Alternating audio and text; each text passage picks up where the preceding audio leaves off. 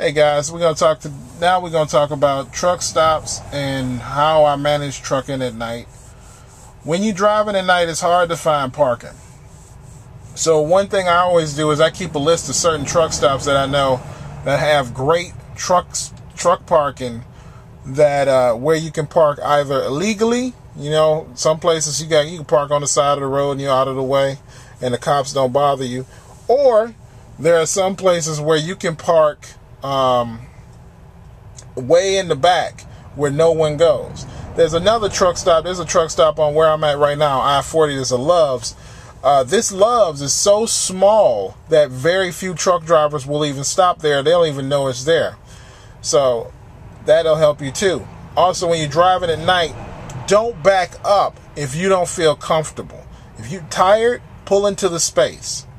If you have to back up, take your time. If somebody gets pissed, they can go to hell. Take your time. I know you might feel good. I know you might feel great, but bottom line is, if you tired, you tired. And you know, you mess up someone's mirror at 3 o'clock in the morning. You do not want to catch those double barrels, baby.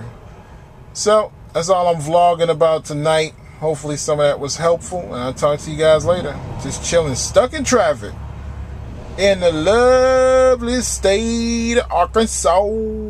Peace.